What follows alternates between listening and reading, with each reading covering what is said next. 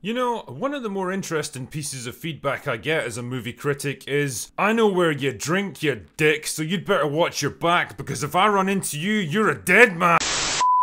Drinker, you conscientious connoisseur of cinematic calamities, why do you feel the need to be so critical of everything? Why can't you stop asking questions and just enjoy a film for what it is? Why can't you validate my opinions and stop making me question whether I'm a complete idiot for pretending to enjoy the sludge being sharted out by faceless monolithic corporations that would just as soon grind my body into the dirt the moment I stop being a valid revenue stream for them? What an idiot! Oh, what a loser!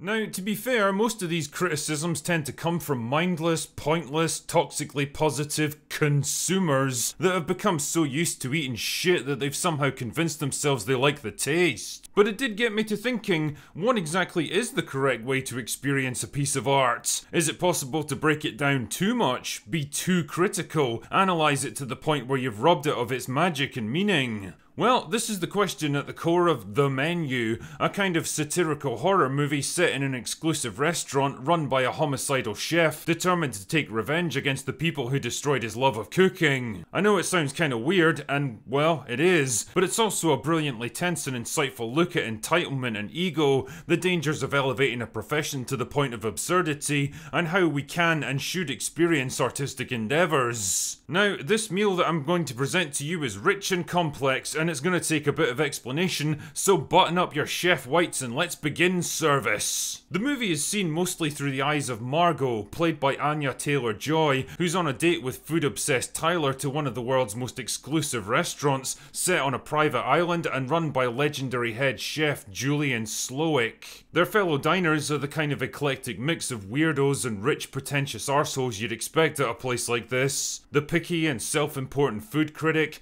the washed-up movie star and his long-suffering assistant, the overbearing dude bros trying to throw their weight around, and the rich but unhappy old couple with money to burn and nothing better to do. A brief tour of the island gives some insight into how disciplined and regimented life is for the staff here, their every waking moment dedicated to the pursuit of culinary perfection. It's exactly the kind of over-the-top, self-serious nonsense that's become the norm for ultra-high-end restaurants, and it's reflected in the food that's served up to them, each fussy and pretentious dish accompanied by a lengthy introduction by Slowik. But as the evening progresses, things take a sinister turn when one of the kitchen staff ends his own life in front of the entire audience, and Slowik calmly informs them that he intends to kill all of the guests and himself by the end of the night. See, it turns out that the guest list for the evening was carefully chosen by Slowik himself, each table representing an aspect of modern food culture that he personally despises because they've slowly destroyed his love and passion for cooking. The pretentious and hypercritical food writer who finds fault in even the most exquisite and painstakingly prepared meals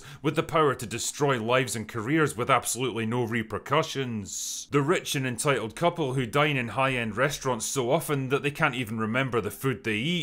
The jaded and washed up actor who stars in shitty movies for a quick paycheck and only eats here just to boost his public image. The obnoxious money men with a financial stake in the restaurant who try to leverage their authority to get things done their way. And of course, the wannabe food expert who's learned and memorized every aspect of Slowik's work, robbing it of its mystery and magic, but lacks any deeper understanding of the care and artistry that goes into it. Each of these people represent different perspectives on how art, or in this case food, can be experienced. But the thing they all have in common is that none of them are really capable of appreciating the meals that have been prepared for them, either through apathy and entitlement, a negative mindset, over-intellectualization, or a desire to change it to better suit themselves. The result being that food, once a passion for Slowik, has slowly been turned into an all-consuming obsession, a constant drive to cater to the ever wilder and more ridiculous expectations of people who absolutely don't deserve it. It's kind of an interesting paradox when you think about it. His own success has elevated him to the point where the only people rich and powerful enough to afford his food either can't or won't appreciate it. No wonder the guy fucking despises them. But the odd man out in all of this is Margot, a last-minute substitution after Tyler's original date stood him up. The kind of girl who charges by the hour, if you catch my drift. Tyler was so desperate to be here that he literally hired an escort girl to go with him rather than give up his seat. Anyway, the point is that in amongst all these critics and influencers and sycophants, Margot's the only person here who's actually real, the only one who's not daunted by Slowik's reputation and refuses to take part in his game, and maybe the only person in the whole movie who understands what the man really wants. The Menu is the kind of movie that will have you thinking about it a long time after it's over, partly because it makes a pretty compelling commentary on modern culture, and partly because it's a really fucking well constructed film in the first place. Every aspect from the directing to the set design to the writing and characterization and the performances are all top notch. Every table is given just enough screen time to flesh out the various characters, who they appear to be at first and who they're eventually revealed to be, and it's interesting to watch their reactions as they're confronted with the misdeeds and shortcomings that brought them here. The dude bros with all their fake camaraderie who bail on each other at the first opportunity, the movie star and his assistant each working to exploit and undermine the other, the fanboy willing to sacrifice an innocent woman's life just to fulfill his obsession. They're all shitty people in their own ways, and it's funny that when the truth gets presented to them, they don't even really fight back. It's like they've kind of accepted their own fate. Performances are flawless throughout. Ralph Fiennes might as well have been tailor-made for the role here. He's sinister and menacing as the tyrannical head chef, but there's a core of pain and anger and humanity that he's able to bring through at just the right moment. I mean, I never imagined that watching a man preparing a cheeseburger would feel so impactful, but it absolutely works here because you can clearly see what it means to him to finally prepare an honest meal for someone who'll appreciate it. Anya Taylor-Joy is one of those actresses that I find myself liking and respecting more with every performance she gives. She's clearly willing to take risks and do more challenging and difficult projects rather than homing in on those safe, high-profile A-list movies, and that's absolutely to her credit. There's not many young actresses that could hold their own against someone like Fiennes, but she's more than up to the task,